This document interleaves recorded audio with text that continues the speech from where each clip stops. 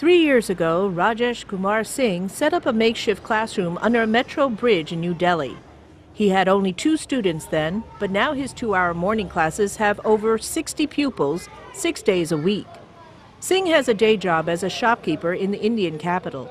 He pulled out of college in his 3rd year due to financial difficulties and says he started his school because he didn't want other children to face a similar fate. His students come from nearby slums, their families too poor to send them to school. Students from ages 3 to 16 sit in his open-air classes. Singh and Lakshmi Chandra, who also helps at the school, decided to hold classes under the bridge because they could still be held during the monsoons and on hot summer days. We took this place under the bridge so that when it rains, the kids have space to sit, and when it's hot, children have the shade to sit comfortably. At the school, a quarter of the students are girls, and although there is a lack of facilities, many walk long distances barefoot to attend Singh's classes. Primary school enrollment in India today stands at 95%, a level unthinkable a decade ago.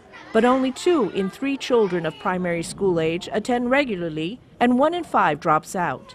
Although there have been improvements in recent years, millions of girls stop going to school for a host of reasons, including early marriage, lack of separate toilets, and lack of safety.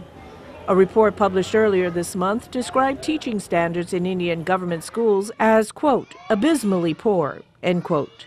The report by IDFC, an infrastructure finance firm which every year presents recommendations on different themes to the Indian Prime Minister, said India's primary schools are short of more than 1 million teachers.